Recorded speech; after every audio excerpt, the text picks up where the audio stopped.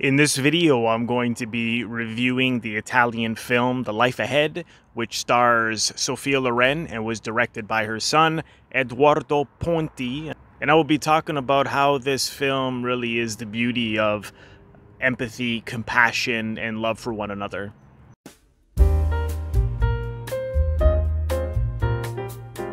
Hi everyone, welcome to Robert Bellissimo at the Movies, a video podcast which explores the many different ways in which stories are told on film. Today I'm going to be talking about The Life Ahead, which is a Netflix film which just came out last year, November 2020. Really extraordinary film, powerful. Sophia Loren hasn't acted in 7 years, and here she is with a stunning performance. And before I go on, I just want to highlight many of the key cast members. You have as Lola, Abril Zamora, Ibrahima Gueye as Momo, apologies if I'm not pronouncing that correctly. Babak Karima is Hamil, Yusuf Pervu is Yusuf.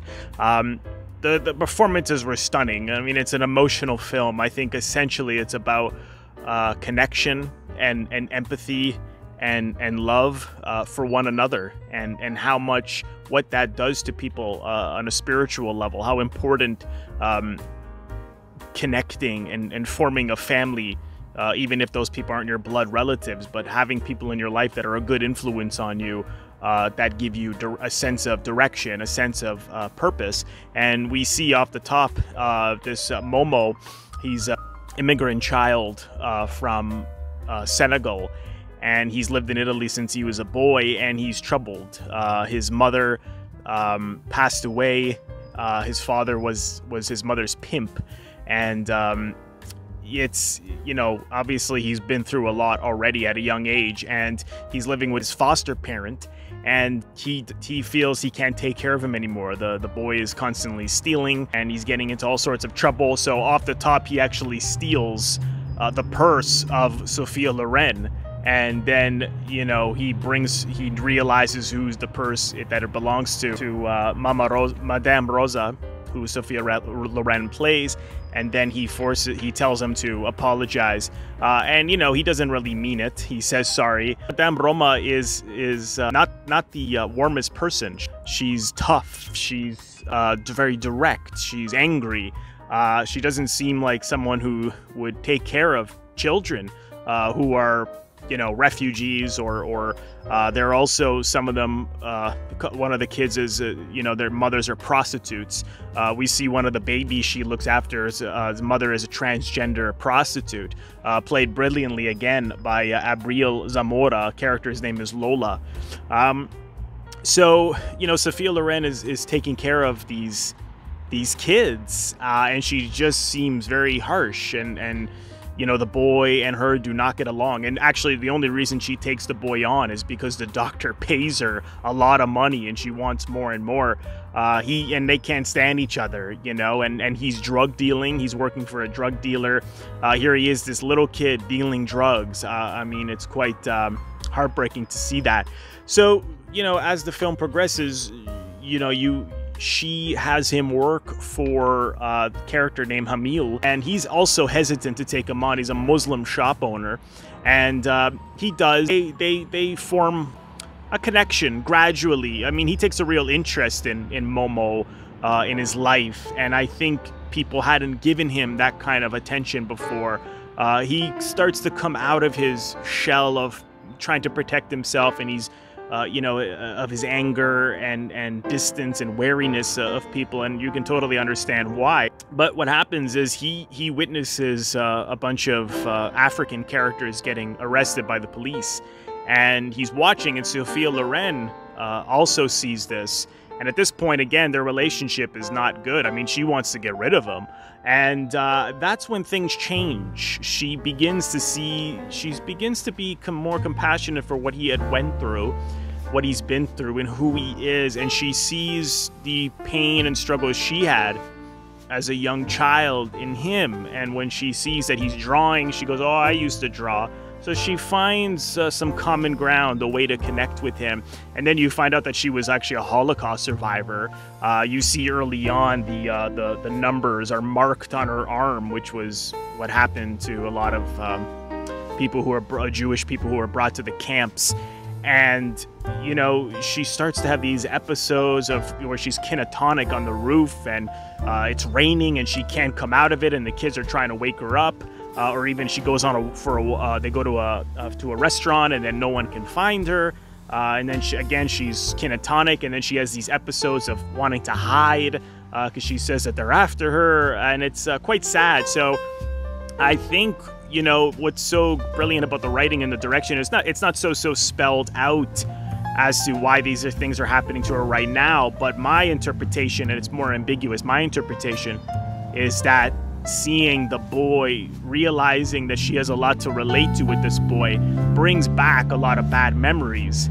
And then at the same time, I think she also, that scene where she sees those African characters getting arrested, I think it really reminded her of being taken by the Nazis into the camps. And, you know, he's seen atrocious things himself, the young boy Momo, and it's reminding him of things that he's seen or he's been through. And so there's a connection right there without anyone saying anything.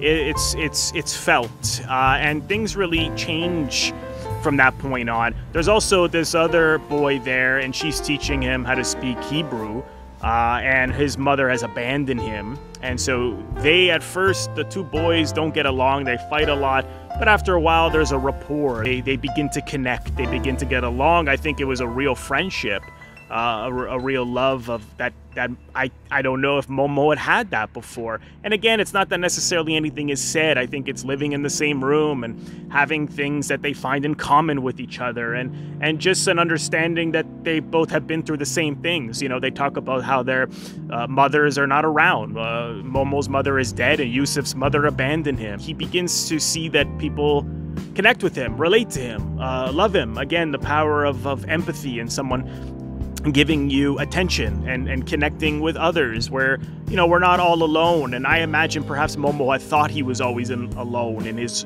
struggles. But what happens is Yusuf's mother comes back, so he leaves. And I think, you know, Momo reacts so badly because now again, it's like the family unit is breaking. And when Yusuf says he's gonna miss him, he just tells, oh good, now I got my own room and get out of here. But then as the boy leaves, he begins to cry, you know, and Madame Rosa, played by Sophia Loren, she understands why the boy's reacting that way. She knows what he's going through. It's quite heartbreaking to see children, I mean adults of course, but particularly children, struggle in the sense of coming from poverty and, you know, refugee people who are forced to leave their countries. And you know, it's hard to see him alone in his room crying after, you know, his best friend, who close friend of his, is now leaving. And again, you know, he starts to act out and he tells Madame Roma off, tells her to fuck off, and she doesn't react. She just says it's okay, because Lola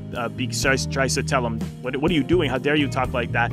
She just understands, and she doesn't get mad at him. He goes and finds the guy that hires him to deal drugs, and it's almost as if he thinks that this guy is his family now, and he's hanging out with him. And as the audience, you think, oh my god, no, this guy is not your family. He's not your family.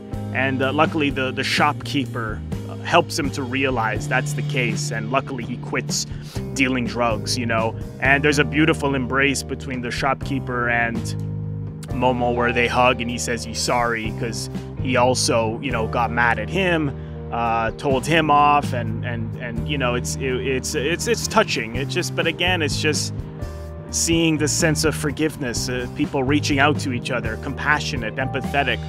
It's such a beautiful story, you know. But really, she feels as though she's getting old. She's worried that she's going to be taken to the hospital, and you don't really know why she doesn't want to be taken to the hospital. And I think it reminds her so much of being taken to one's grave, and it's sort of shot that way when you see her taken away, you know, as he runs off and comes back and he sees her going in an ambulance. You don't really know what happened, but obviously with the other episode she's been having, and, you know, her health starts to deteriorate.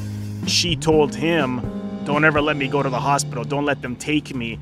When he goes and you know, busts her out, basically, it's they're cutting, the director Ponti is cutting to the police looking for them, and they're hiding in a cellar. She also has this cellar in the basement of their house. And I think really this, you know, again, I like that not everything is so spelled out. It's really done with the use of audience participating in why certain things are happening. But I really took that as, you know, she sees going to the hospital as being taken to one's death, just like taken to the camps are being taken to your death when she was in Auschwitz during World War II. So, you know, it's a heartbreaking film, you know, and I just thought it was a powerful illustration that if we empathize with each other, if we're compassionate towards each other, if we have strong relationships, and we offer love and understanding, if we do that for people who have been through so much, who perhaps are angry and are in a shell, and gives us an understanding as to why people turn to crime when they don't see a good future because of what they've been through, the way people are treating them, the fact that their parents are abandoned them or died.